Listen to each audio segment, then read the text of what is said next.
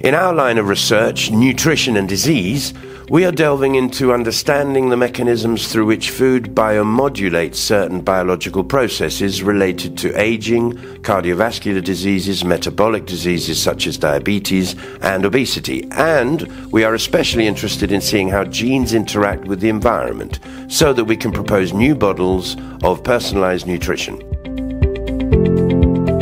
To do this, and with the interest of quickly transferring it to our patients, we are collaborating with companies, we are generating patents, and now in the ecosystem in which we're at the University of Cordoba, the IMIBIC, with the generation of the new biotech bioincubator, we will be able to continue innovating in nutrition, health, and above all from a prevention perspective.